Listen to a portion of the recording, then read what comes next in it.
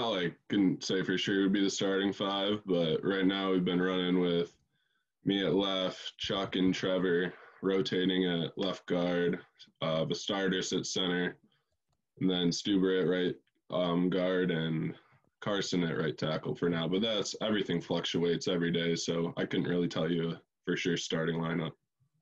And the two younger guys that really impressed me is Carson's really stepped up since Jalen left. Really been playing really well. And then Zach Zinter does not look like a freshman at all. Zinter has really impressed everyone.